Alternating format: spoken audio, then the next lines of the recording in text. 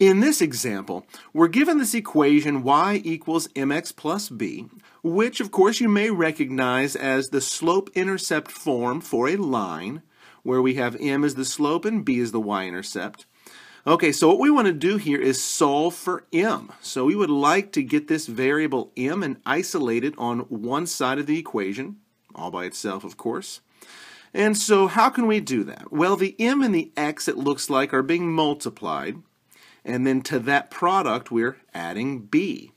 So to get this m by itself, it looks like the first thing we need to do is get rid of that plus b term on the right side. So we'll use the subtraction property of equality, and we'll do the opposite of adding b. We will subtract b. So on that right side, it looks like those b's will cancel.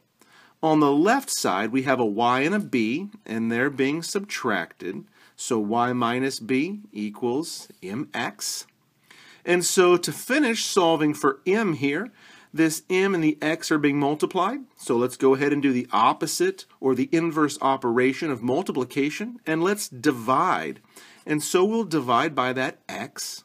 And of course on the right side, we'll see that's nice because the x's will cancel, and that m will be all by itself. And what will the m equal? Well, we have the y minus b all over that x. So we have now effectively solved for m. We got that m variable all by itself on that right side. And we see that m equals y minus b all divided by x.